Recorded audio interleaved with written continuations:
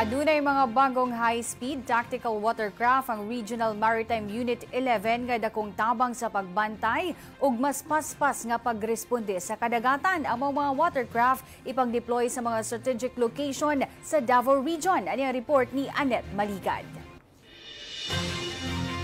Sama sa boat chart o radar nga nakita sa touchscreen monitor. Samtang kung kapaspas ang hisgutan, doon na kini maximum speed nga 40 to 45 knots o dulan 100 kilometers per hour nga gipaspason tungod sa tulo ka 250 horsepower mounted engines niini.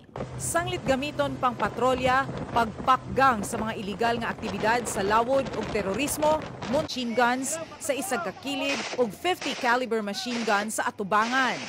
We plan to distribute yung deployment niya all throughout the Davao region. It would be easier for us to address kung ano man yung ano man ang threats that would come to within dito sa loob ng territorial waters of the Davao Gulf.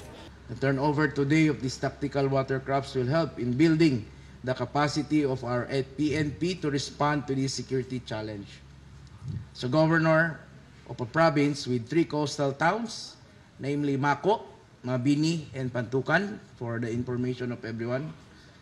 I see it as a very great help in maintaining peace and order in our seas and nearby communities. Kagahapon sab migraduar ang 12 ka mga RMU-11 personnel nga mipailawom sa 7.62mm light machine gun armorers training sa Pakistani Ordnance Company. Tungod sa mga bagong kapabilidad, mas kampante ang regional security cluster sa rehiyon nga mapatuman ang seguridad sa Davao Gulf, ilabi na aron mapatukan ang mga grupo nga dunay daotang plano sa rehiyon nga mosulod agi sa Davao Gulf. Annette Maligad para sa Bayan.